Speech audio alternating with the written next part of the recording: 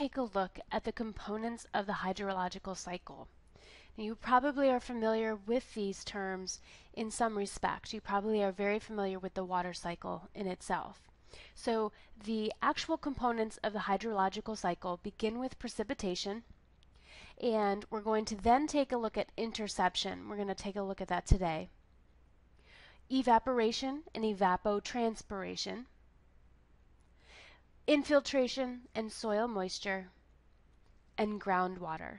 Now remember, this flowchart right here is exceptionally important for you to remember. So please take a look at it, kind of memorize it, and if you have questions, definitely let me know in class. Alright, let's take a look specifically at our first component of the hydrological cycle, which is precipitation. Now, precipitation is a single input, and there's only one input into the water cycle. And this is a single input which includes all forms of rainfall, snow, frost, hail, or dew. So anytime we have input of precipitation in these forms, that's our first step. Now, precipitation has very local hydrological characteristics. So we have a couple here that are characteristics that affect local hydrology, basically meaning that it affects a local area. So the total amount of precipitation definitely will affect the hydrology in a particular area. If you have a lot of rainfall in one particular area or snowfall versus an area that does not have much at all. The intensity of this precipitation. Is it a really high amount or a low amount during those times?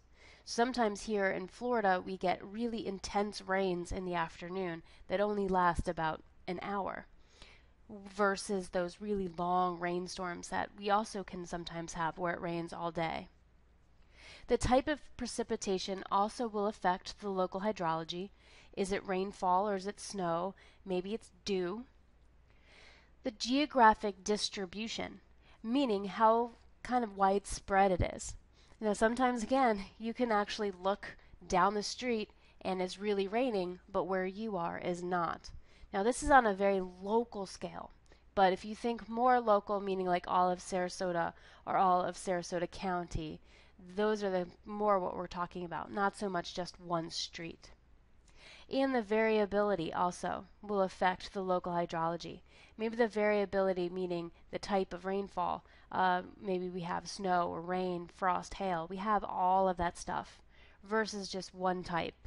Here in Florida, we typically just have one type. We have rain, but we can see hail sometimes during really massive thunderstorms, and we do see a lot of dew, especially when we have those high water content or high relative humidity content. Now, our second component of the water cycle is interception. Now, interception is actually something that we don't normally talk about in the water cycle, but it's extremely important to understand. Because the interception is the water that is caught and stored by vegetation. So imagine, let's just say a forest, because we see there's a lot of trees in a forest. Now, as it rains, the leaves and some of the vegetation might trap some of that water, in which the water does not make it completely to the ground.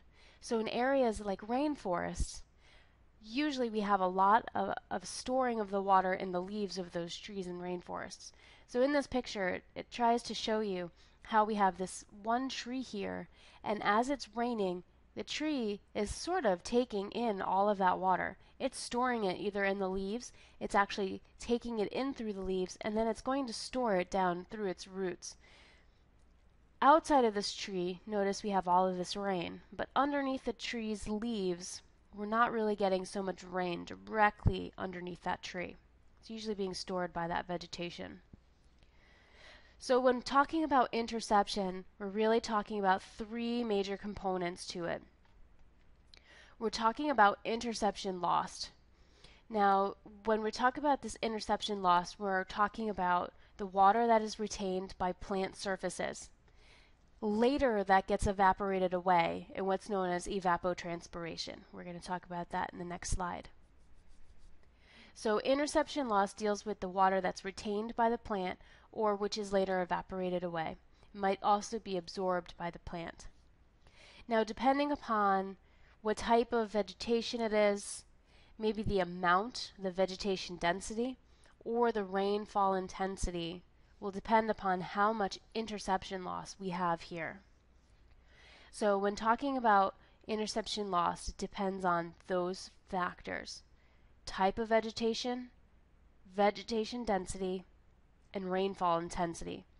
So just to give you a quick example, if we have a rainforest where we have many types of trees, many different types, and lots of trees, just the density of that vegetation is pretty large, then we might see a lot more interception loss.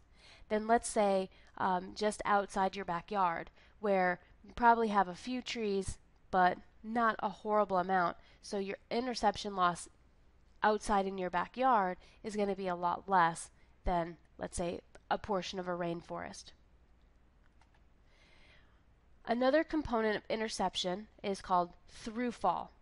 Now, you can kind of take apart this particular word and kind of understand the definition. So throughfall is the water that either falls through gaps in the vegetation or which drops from leaves, twigs, and stems. So in this little particular picture, this yellow portion here, all those little yellow portions, that's actually the throughfall. So it's the parts that actually will drip through the gaps from the leaves, the twigs, the stems, basically from that vegetation. The third component of interception is called stem flow. Now this is the water that will trickle along the twigs and the branches, and then it's going to make its way down the main trunk. So again, in this picture, that's in red. So stem flow is, if you can imagine, all the stems and the branches of the tree kind of collecting that rainwater. It's going to drip down those tree trunks all the way down to the ground. So interception is the water that's caught or stored by vegetation with the three main components: interception loss, throughfall, and stem flow.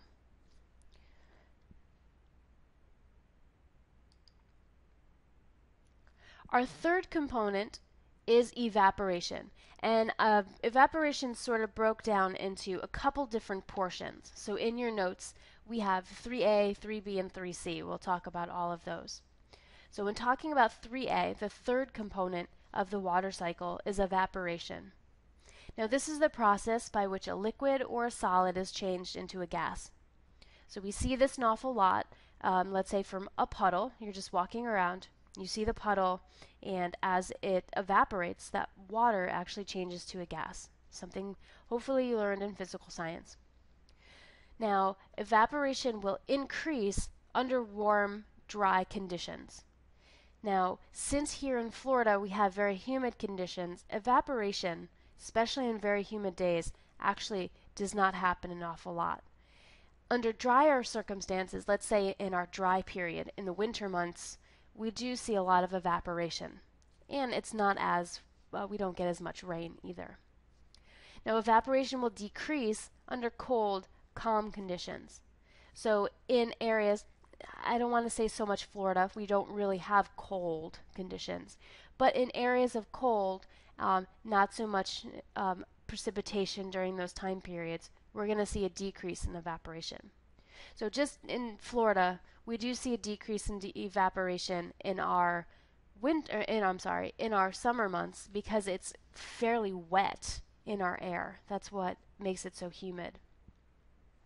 So we have some factors that affect evaporation, and these include temperature, humidity, wind speed, amount of available water, vegetation cover, and the color of a surface. We also have something called albedo. Now this is the reflectivity of a surface. So if something's really shiny, like if you have a very shiny car, it has a high albedo. If you have a very dull car, or something that's sometimes the surface of your driveway tends to be pretty dull and just not very shiny, that's a low albedo. So these factors affect evaporation. We have higher temperatures versus lower temperatures, high humidity versus low humidity. These are all going to affect the evaporation. Now here we talk about, again, the third part of the third component of the hydrological cycle, talking about evaporation, but now we're going to get specific with specific parts of plants and things. So this is 3B, which is evapotranspiration. In your textbook and on your paper 1, you'll be able to abbreviate evapotranspiration as all capitals, EVT. So if you see EVT, it means evapotranspiration. Now this is the combined effect of evaporation and transpiration, which happens in plants or in vegetation. So in essence, it's almost like the evaporation of water coming from the plants. If you will, a very rudimentary understanding of it, and please don't repeat this to anybody because this is not really what happens, but it's almost like the sweat of a plant. So imagine you sweating. It's almost the same thing. Not the same process of sweat, but it's the evaporation of extra water from a plant. Now, evapotranspiration accounts for the loss of almost 100% of annual precipitation in arid areas and 75% in humid areas. So basically, an arid area is pretty dry area. So the loss from evapotranspiration is 100% of that annual precipitation. So that's extremely high. Now in humid areas, it's 75% of the total loss of the annual precipitation. So again, that's still fairly high, but humid areas have a lot more water than those arid areas.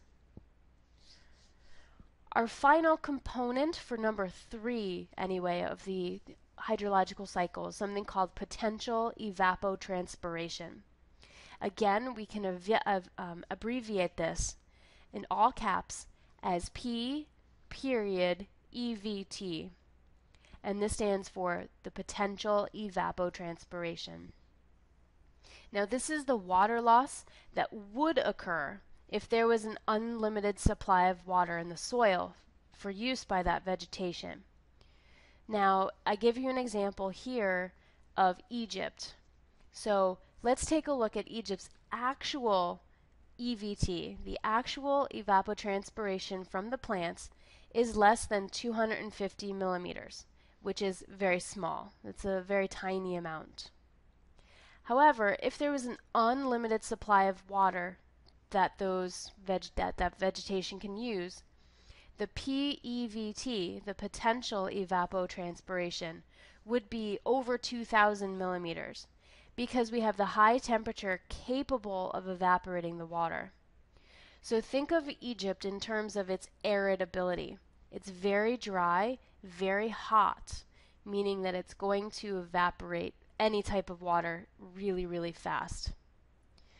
But because they don't get a lot of rain or precipitation, its actual evapotranspiration is not going to be as high as its potential. So that potential evapotranspiration is if there was an unlimited supply.